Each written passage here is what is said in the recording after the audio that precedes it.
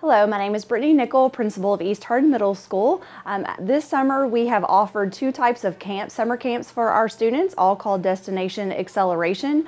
We have had interventions going on for students who have struggled a little bit during NTI this year. We have had them in so they can get caught up on reading and math, as well as social studies and science. And then we've had enrichment for our gifted and talented students. They have taken some field trips talking about systems, so planetarium and the flight center, and then all of our other students have taken a trip to the Hardin County Extension office to learn about where trash goes once we throw our trash away. So we have serviced about 50 to 60 students throughout our camp, and so we've had a lot of fun with Kona Ice and Baskin Robbins, playing dodgeball, and so we have just enjoyed having our students this summer. Okay, this morning to start class, a couple of weeks ago, as one of the ways to help you understand economic concepts better, in this day and time, in the United States most expressly, we have entrepreneurs, our government at state level and at federal level are encouraging people to set up small businesses. It's been open season, so to speak, where anybody could try to come up with an idea that would sell, or open up a store that would sell whatever they wanted to promote, whether it's warehousing, an individual store, or whatever. But an entrepreneur, we talked about it, I gave you some techniques, you did your own, and I told you you're working alone. I knew it was coming for you to work in a group. I just didn't know exactly what time. So now you're going to come together. It's going to be Case, Hadley, Clark, and then Raven. In each group, you four. This is 1, 2, 3, 4, 5, 6, 7. The groups, 1, 2, 3, 4, 5, 6, 7. In your groups, you're going to brainstorm, and it may be something you've already done. It may be where one of you had an idea, and the rest of you haven't seen one another's entrepreneurships that you came up with individually. So that should be fun. Now you've got some prior knowledge, working knowledge, and you've got to pool your resources. So I'm going to look up here at Brock. Brock thinks it's the best thing to do is open up a shop where there's nothing but technology. People need it. I don't care if it's anything to do with a small digital device to a large one. But he brings in a stock, and you see those shops. But location is everything. What makes a business sell? What do you need? Remember I told you, what? You need products. You need what? Products, but remember I told you I can sit and make shoes all day, fill up a warehouse, but I just keep making shoes, and I just keep making shoes. But what has to happen? Yeah, you've got to tell somebody. You've got to advertise. And remember, I said the most significant thing you do is advertise what you have. And if all you do is write a few words on paper, and someone commented where the panhandlers are at the stoplights that there's this bright yellow sign with black lettering. Well, the bright yellow is what gets your attention first, and then if you read it. So color matters. What did we say the #1 advertising color is? Red. And then it's yellow. Good. Okay, well let's start off with our learning target. So I want you to determine the importance of advertising for entrepreneurs to sell their goods and services. It may be that, Camden, you come up with a way to, well, I like this news I saw yesterday where a person was given a ticket because they were sleeping while their Tesla was going down the road. They were asleep while the car was operating itself. So what if Camden comes up with something for, say, a lawnmower to run itself? You don't even have to touch it. Okay? He could come up with that idea, but how are you going to sell it? Ads. What? With ads. Ads, with advertising. So it's very important, no matter what you have. If it's a new haircut, a way to cut hair, if it's a new kind of jeans, if it's a different kind of case for your phone, whatever it is, you have to advertise. Okay, so the criteria for success. We defined an entrepreneur. That's someone who, what? Takes a risk in starting a business. Identify choices of goods and services. So the difference in goods and services. Goods are, well, they're tangible. Let's look at tangible. Something you can see, that you can touch. And then services are one at a time. What? Yes, like mow your yard, someone changes your tires, someone at the dry cleaners cleaning your clothes, a nurse, a person who is a housekeeper or comes to your home to clean the house, teachers, doctors. All right, then the third thing, analyze advertisements. We did that because of strategies. So what are some of the strategies for advertising? Repetition. It gets on your nerves, saying the same thing over and over again, but it gets the attention like it's intended to do. Another. Bandwagon means what? Where if someone else is doing it, then Yeah, they have a Apple phone. I want one too. And what was that other one we talked about earlier? Cause and effect, yes. If you don't use this product, then you're going to be all wrinkled. And if you do use it, you're not going to be wrinkled. Two different products. No one wants to be wrinkled. So anyway, create an authentic entrepreneurship. So that's what you're going to do, and you're going to create ads. You remember when we did your individual ones, I gave you the Mima's cookie flyer. You'll remember. So one person is responsible for that in each group. You're working together to create an entrepreneurship, sharing your ideas. If you recall the business card, remember you carry the same theme throughout all of your advertising, whether a billboard or whether it is a flyer or if it's a business card. So one person in each group be responsible for that. Okay, I'm going to ask you to read through those as soon as I turn you loose. I'm going to go table to table to see what's going on, okay? So, your job is going to be to come up with 4 ways of advertising. I've just given you the cookie sheet for Mima's Cookies for a flyer and also for a business card, but you're responsible for a billboard and one other thing. What was it? A web page. There you go. A make-believe, an example of create a web page, because your advertising is on the web page too. I know from listening to you when we've worked on research all year that it's annoying to you to have pop-up ads. They're everywhere. Pop-up ads are everywhere, and you say, it's just in the way. It's just in the way. But that's what you want to do. You want to have an ad, and it needs to be fast, that people will buy from the internet. You remember me telling you about this guy, John Nichols? He and his wife started out in a small little business buying a few cars that had been totaled, and they kept the parts from them. And he said whenever he went on the internet to buy and sell across the United States, that he became a millionaire because so many people are looking at the internet and they're buying and selling on the internet. Some of you may have bought, or your parents maybe, bought eBay or Craigslist, that kind of thing.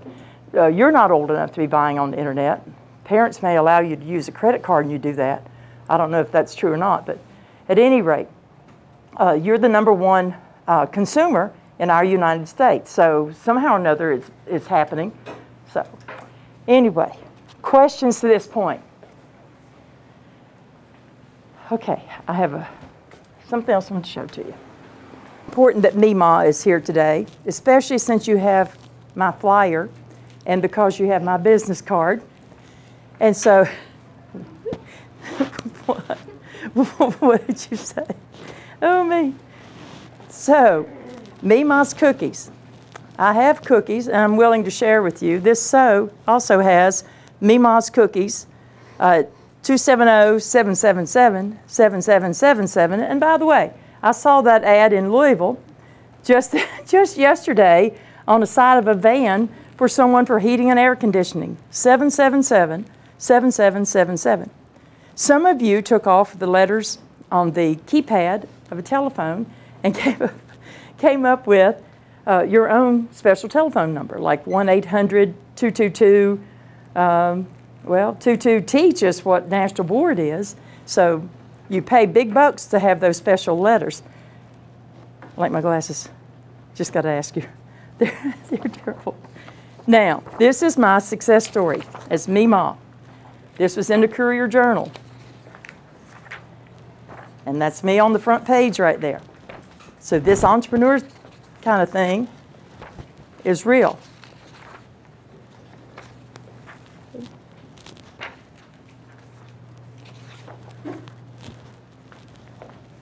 Questions to this point? It is my pleasure to share my cookies from my kitchen, from my heart. What does the ad say? What does the ad say here? A pinch of what? And what do we call that whenever you have a series of words like that? Slogan. Good. Who said that? Very good. Yep, that's a slogan. And then what is the picture of the cookies about? What do we call that? Not a slogan, a logo. Good. Good, Jackson. Okay, someone make me proud and tell me why this is such an important concept to study. Raise your hand to tell me. Why is it so important to study entrepreneurs? Good. How about it back there, Kirsten? Thank you, Mom. You're welcome. When you get older and you want to be maybe you know you have another strategy to make a business. Super. Do you necessarily have to be older? No. There was a young man in Ronnieville that was 17 years old. I don't know what he came up with, but it hasn't been too far back. I had an old magazine, and he had become a millionaire by the time he was 23. But his ideas were about a device that was time-saving for agriculture. I don't know what it was. It didn't say it, but it was just a blurb about his success. So can anybody in here be an entrepreneur? Yeah. Absolutely. It's real life class. There is small business training that's provided by government services, through school, through EC3. We've got all kinds of support systems for people who want to be in business. Remember how we talked about the small farms? You said 90% in the 1800s of the people were on small farms. If you remember that, give me this. Yeah. So small farms carried this nation in the 1800s. What do you think carries our nation in this day and time? What is it? Technology. But technology, but what are we studying here? Entrepreneurs, yes. Entrepreneurs are the people, small business is what's stimulating our economy just the most rapidly of anything else in our nation. Not the big corporations, like the plantations that we compared working farms to for the 1800s. Instead, it's entrepreneurships. People taking a risk in business. Do all of them succeed? No. But if you don't take that risk, you won't know. What about when we talked about snappy tomato pizza across from Papa John's? Was that a good idea? No. Not really. Not when you've got a very successful pizza establishments all around you, but those people were willing to take a risk. Okay? We've got a small ice cream, and you may be familiar with them. They're Dewsters over on Mulberry. Those people have taken a risk. They've been very successful, but they're not like Baskin-Robbins.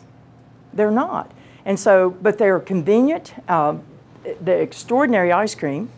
I don't know who makes that, but it's just really exciting to go there and see how many people say, whoa, this is really good stuff.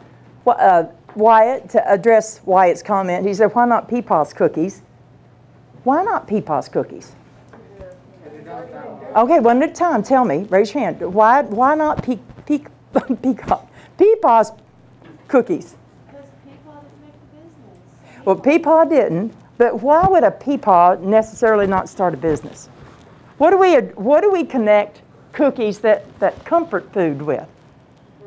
Grandma. So it's more likely that someone would look for Meemaw's cookies than they would Peepaw's. Not that Peepaw couldn't have cookie shop, a bakery, because there are a lot of men who are chefs and they cook a lot.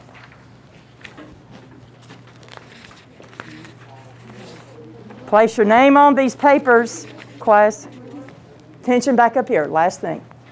I will give you the paper. You're not going to have time this morning to make the ads, but I will give the business card like I did to you, for you as an individual, and I'll give you the flyer paper and the billboard, okay? Questions? Anything? Okay, make me proud. Let's do it. Hi, I'm Rachel Pitts. I'm teaching summer school here at East Hardin Middle School, and we're working with language arts students in the areas of writing, grammar, and mechanics. And we've worked on some reading, and what we're doing today is we are identifying famous visionaries that we've studied about throughout school this entire year. The children are going to run to the middle of the court, find a visionary, and try to identify them correctly to win the game. Go! Come on, Cedric, run!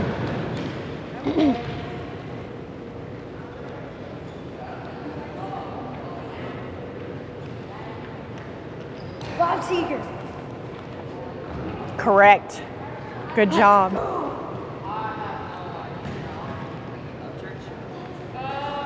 No, not correct. Try again. Put it down. Albert Einstein. Albert Einstein, good. All right, back to the line. They brought a card to me. That means that they can correctly identify the visionary. If they're incorrect, they return the card to the middle of the circle. And if they are correct, they get to keep the card for a point. And the winner at the end of the game with the most cards wins. We're gonna do it again, ready? Remember, only bring it to me if you know what the correct answer is. Go.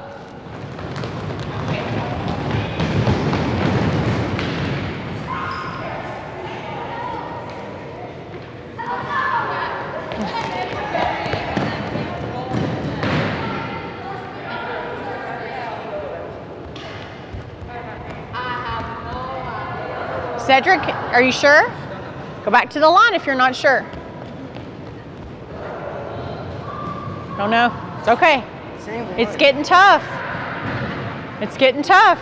You know? Let me see. Not Elvis. Who else is from Texas? Can you think of another one from Texas? No. All right, put it back in the circle. We'll try again. To ask a friend. Don't hurt each other. Be careful and safe. Go. Cedric, you want to stand here with me? No. No? You gonna go get a card? Go get one.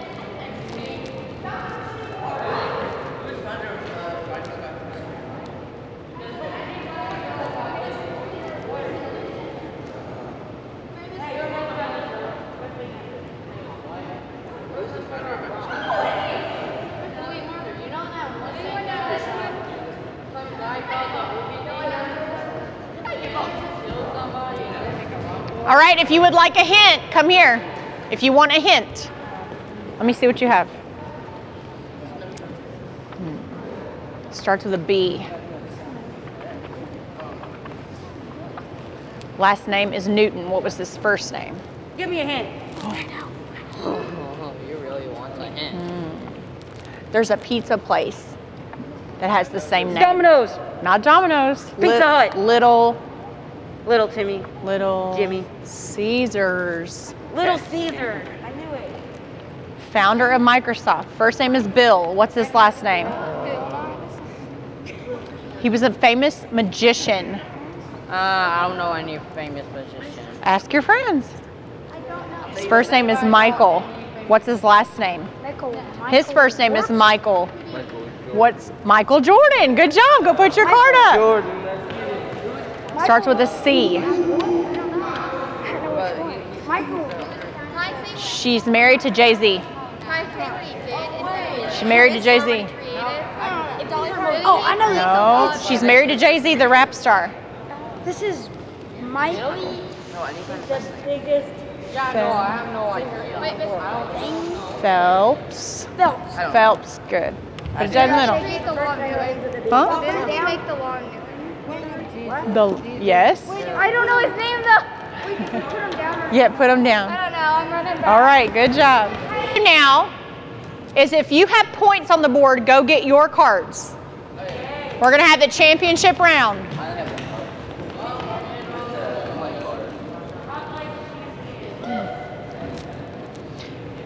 So if students picked up a blank card, then that means the question is of my choosing, which means it can be kind of all over the place depending on what we've talked about and learned about these past few weeks. So they think that they got away with a blank card, but actually they're going to get a tough question. So we'll see how it goes. All right, if you have points on the board, line up. I got 18, 16, 21, 1. I get a free card. You got 4 points. All right, you got 1, you got 3, 2, you got 1. I got 1. How many do you have? 5. 5? You have 1? 4. What was the name of the baseball player that we studied? Jimmy something. Jimmy. 3, 2, 1. Give me your card. You're out. You have a free card too? Yes. Yeah. What was the name of the aerospace engineer from Colwood, West Virginia? It was, what's his name? Something, started with the H. Uh-huh.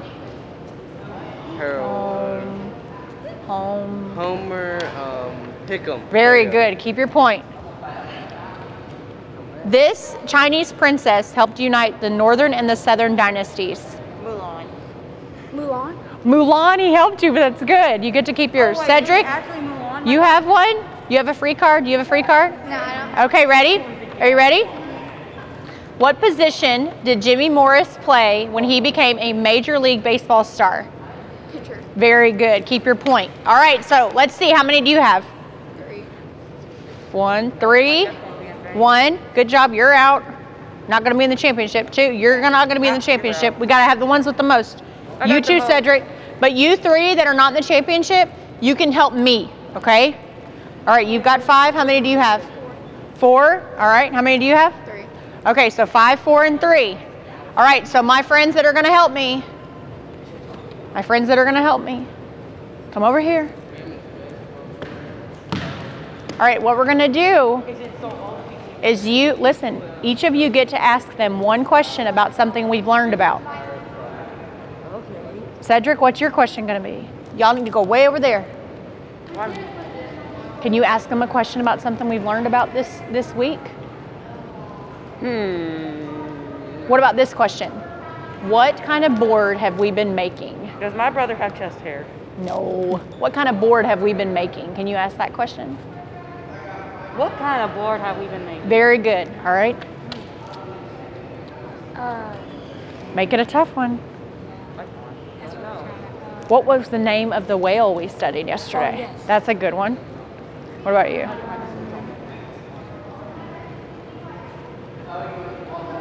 What state was Jimmy Morris from? You think? Don't remember that? Yeah, I don't remember. Texas. All right. All right, so who do you want to ask your question to? I'll ask Dante. Dante, championship round, you got a question to answer. Y'all be quiet and listen. She's going to ask you a question. What state was Jimmy Morris from? Jimmy Morris.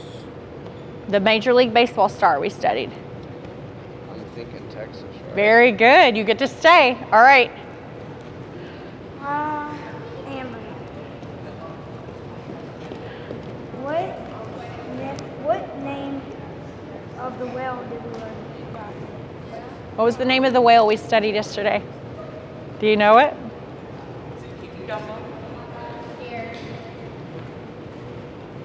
Okay, give me your cards. You did a good job. All right, y'all clap for Amber. She did a good job. All right, Michaela? Cedric? You get to ask Michaela the question you've been practicing. Okay, what was I going to say? What was the name of the Oh, what was the name of the board? board We've been studying. we've been creating? We've been creating. What's the name of the board we created? Vision board. Very good. All right, you two go back. We got to have one really tough question. One really tough question. Let's see. How deep is this here? Let's Y'all see. have to say it? Ooh, I got one. How fast did Jimmy Morris pitch? Remember his fastest? It was Little Jimmy 90, can run fast. 96 miles an hour. You remember that? All right, guys. All right, so we're going to do hands up. You ready? So who knows it first is going to put their hand up. How fast did Jimmy Morris pitch? 95. Not 95. Wasn't it 98? Not 98. You want to try again, Dante? 94? Nope, not 94. 97. Nope, not 97. All right, turn around. We're going to give you another question. Oh, that one was a good one. How deep is Vegeta's hairline in Dragon Ball Z? Let's see, what was the one? Oh, I know. Listen, not Dante, Cedric, listen. What did Homer Hickam win Yes. nationally? He won the national what? Science fair. Okay, all right, come on. All right, so what award did Homer Hickam win to get him recognized?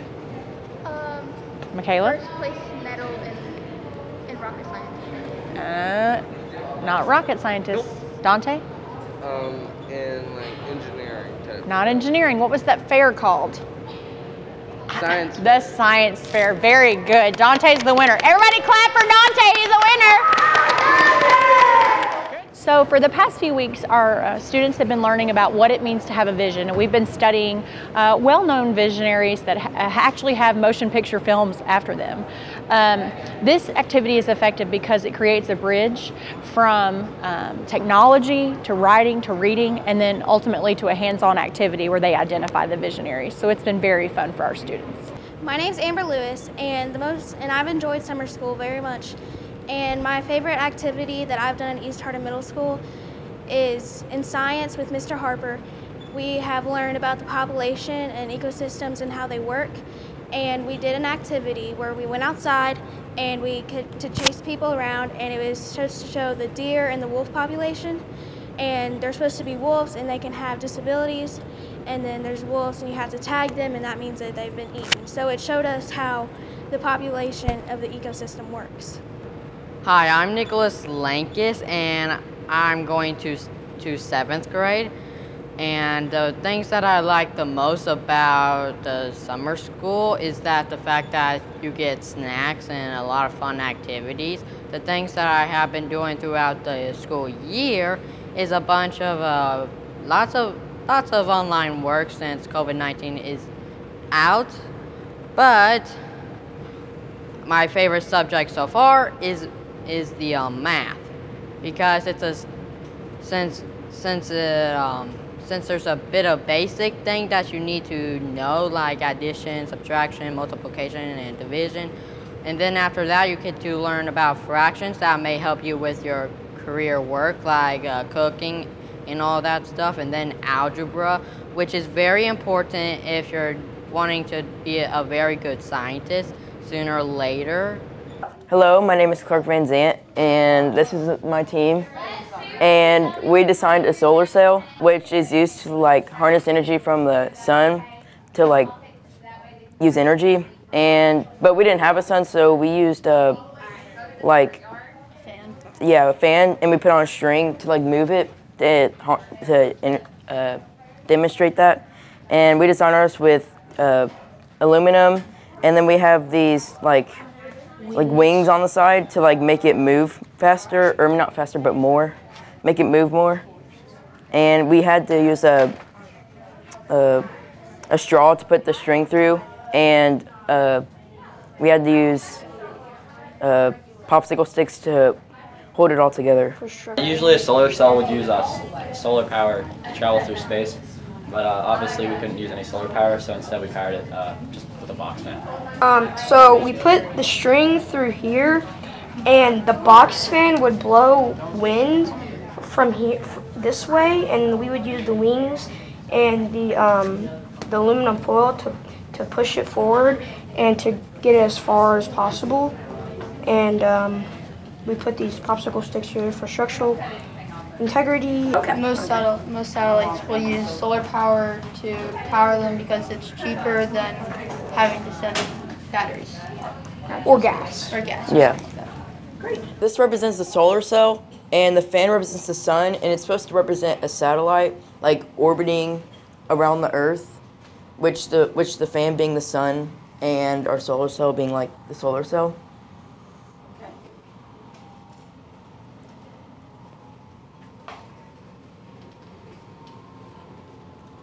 Our solar cell worked the best because we had the most surface area, which isn't really that accurate of how the sun would hit it. But due to it being hit by the wind, it just was pushed further. I mean, it being lightweight could have something to do with it. That's how it would be affected if it was pushed by the sun. But hi, I'm Megan Hobbs. I have planned and hosted the DT Summer Camp here at East Hardin Middle School this year, and the kids are really enjoying it. We started with an overall general theme of systems and how systems work, and we went into aeronautical engineering.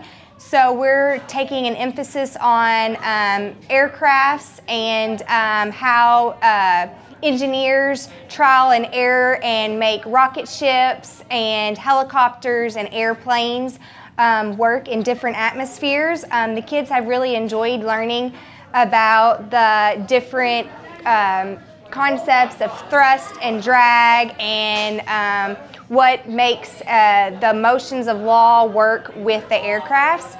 We enjoyed going to Western Kentucky University's planetarium yesterday to listen to a presentation by one of the professors there who explained to us about the missions to Mars with the 44 attempts and the 12 successes that they've had, and spoke to us about how it took the engineers trying multiple attempts to make the rockets land in a specific place on Mars. And then we also learned about the new innovation that they're using for the helicopters on Mars to discover different things on that planet. Tomorrow we will be able to venture up to Louisville for the Kentucky Flight Center, where we are going to take a look at airplanes and how they work with the dynamics of the drag and the thrust and the force. And the kids have really just totally enjoyed learning about the dynamics of aircrafts and aeronautical engineers, and we are so excited to have had them, and we plan to do this again in the future. Hello, my name is Jonathan Fitz, and I'm going to tell y'all what I've learned so far. I learned that rockets and planes and anything else that flies or moves has aerodynamics. There's fuel aerodynamics in rockets because that's what they need to blast, and that's pretty much all I've learned. Evan Hasty.